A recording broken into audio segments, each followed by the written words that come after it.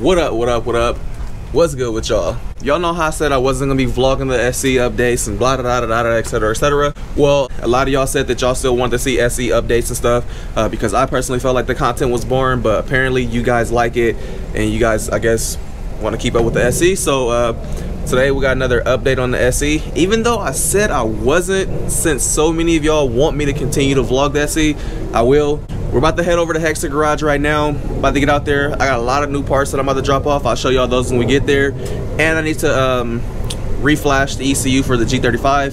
RZG sent me a new reflash since I'm swapping the ECU from the 350Z over to the G35. But while we're over there, we can also check out the ls3. And for those that don't follow on Instagram, we definitely had some issues with the ls3. We did a leak down test on it. Everything seemed perfect and, you know, all the cylinders until we got to cylinder number 7. Cylinder number 7 ended up having about, I want to say, when we first checked it, it was about 15% leak down. Then the second time we checked it, probably from, you know, rotating the motor, the rings shifting, it had 20% leak down.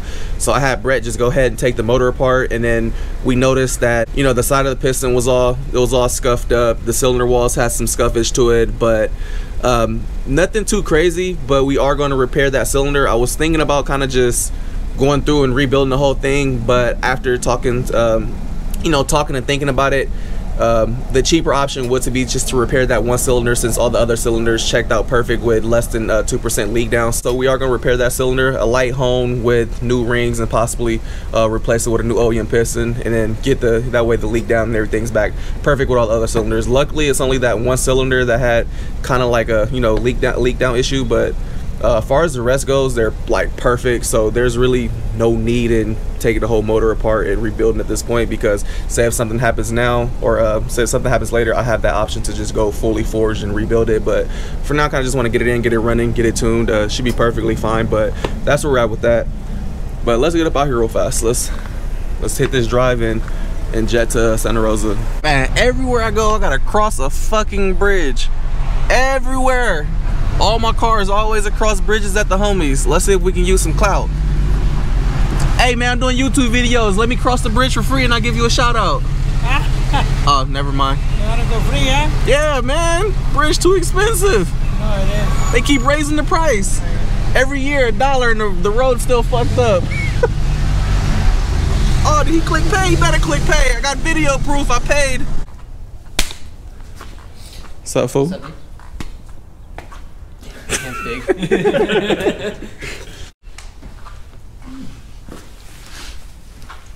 Oh yeah, the Manny. It's all resurfaced. So my man Jake right here did these nice crispy welds. Look at that.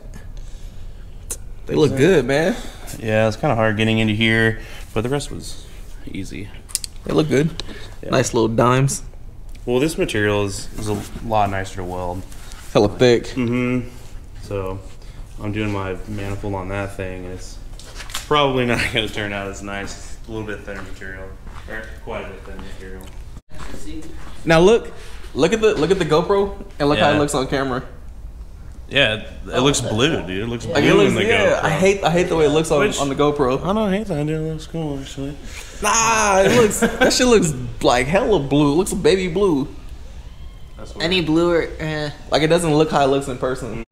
So y'all remember last time when we had the manifold on, we were running into the issue where the breather was basically hitting the exhaust housing on the turbo.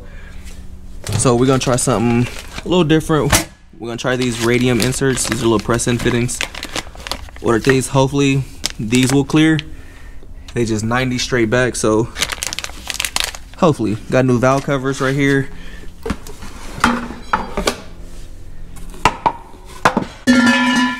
Exhaust manifold, little cover, little heat shield, and some header wrap for the new downpipe that's gonna get made, and the 2 new dump tubes, and also about to upgrade to some Audi R8 coil packs. Didn't want to run into no issues with spark, so decided to upgrade to the R8 coil packs. Hopefully these don't give us any issues at 1,000, but we'll see. I think right now I'm pretty high up there on what's actually been made on the stock VVTi coils with the waste spark without an external igniter. So I'm pretty sure we're at the limits on what this is going to do with the factory ignition system. Look, head's beautiful, still all fresh and clean.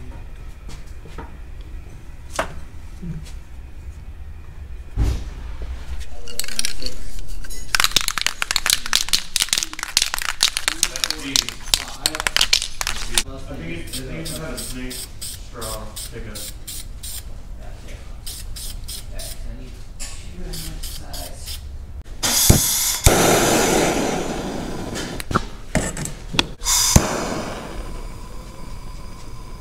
Torch side.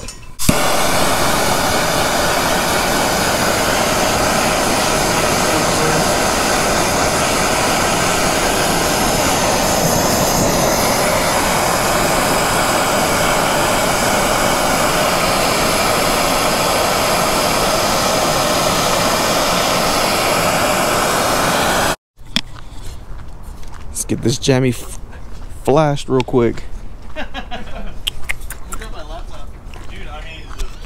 So George is like master VQ wiring dude over here, and I was telling him the issue that we were having with the G35, and he pointed out like some interesting shit that I didn't know. So maybe it's not my IPDM that's bad, and he's saying that the harnesses are different between the 350Z, where they make power for the 350Z and G35 plugs. Yeah, power and ground are 3 different plugs on each harness. So on the G, the gas pedal's on the F1 plug. On the Z, it's on this other plug here. And also, you know, powers and grounds right here. 2 ground straps, powers through here. So, yeah. So the extra plug that we added on the G35 that came off the 350, the ground that goes under the dash, which one is that on here? It's right here. This is black and red and black wire. Yeah, because before we pulled that plug off the 350Z and put it on the G, it wouldn't even crank. Yeah. So no grounds. So exhaust manifold on, getting ready to get torqued down.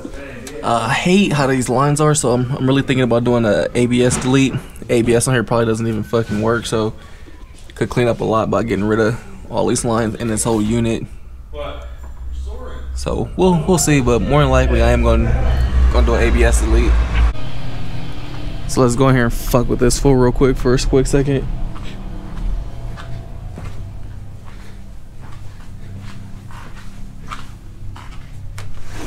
Don't look like you building, bruh. Man, get out of here. Good thing I wasn't getting a fap, huh? Right? In here frapping off. Pornhub. What's up, man? Jesus Christ. You trying to get one of those? I'll never spoil this thing. Put this spoolie boy on your shit. You'll be fucking Never spoil. making 2,500 horse. Dude, this thing is gargantuan. So what you doing, man? I'm just working on my Pikes Peak I'm not, hold on. begging for money shit on the internet. Oh, you out here sending out your proposal? Yep. You know what that's like, right? I don't got a proposal. What? Nope. You gotta get one. You gotta be pro. I know, I'm trying to be professional. Look at all these trophies. You have a messy ass.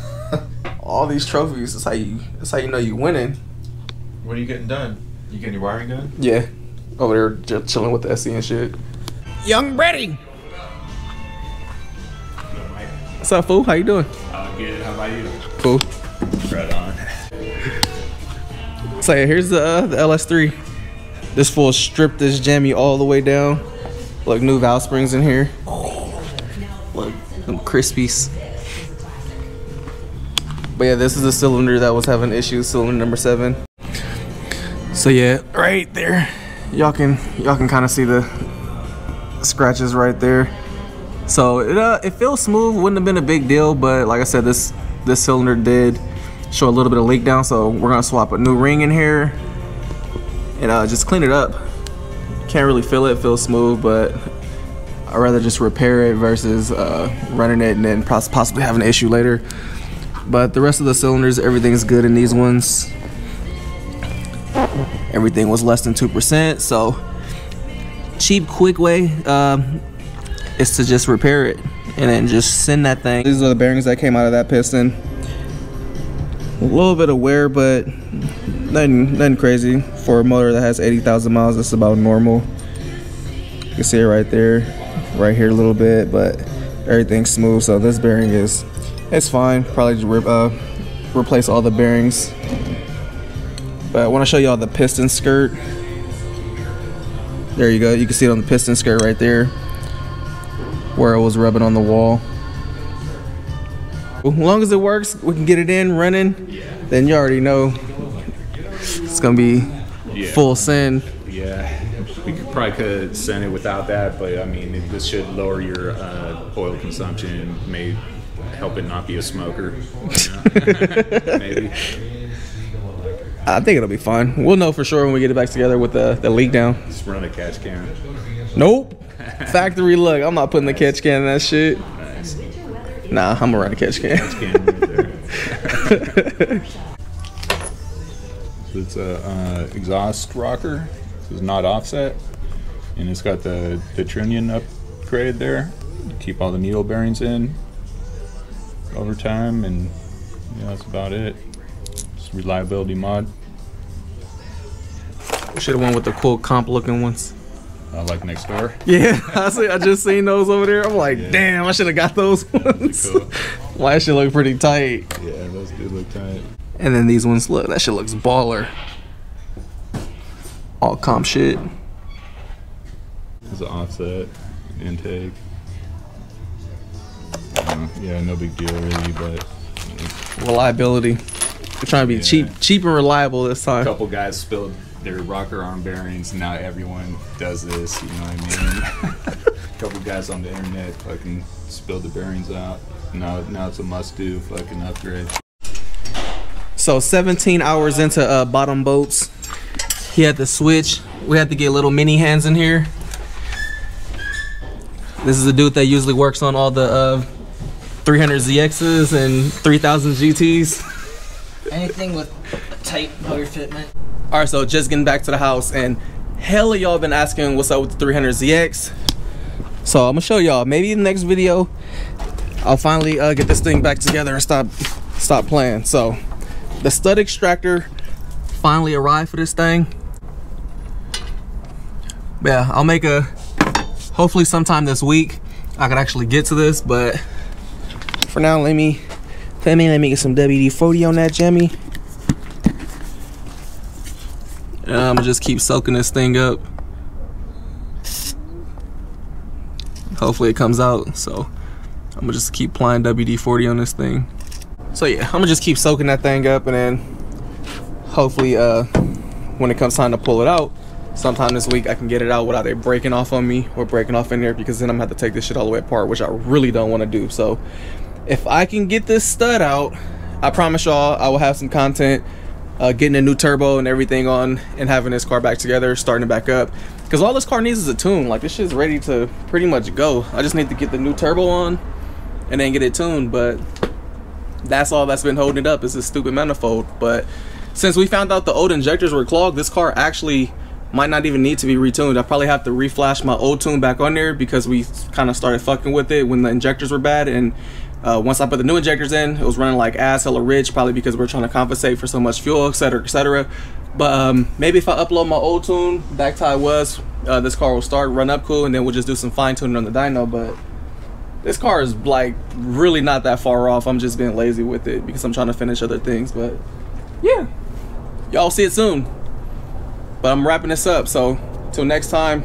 Oh yeah, make sure y'all go check out Paradox's video, because we are doing a lot of networking and stuff together, and we've been doing videos and stuff because he has a G35. I went out there the other day, but I didn't vlog. He was vlogging, so make sure y'all go check him out.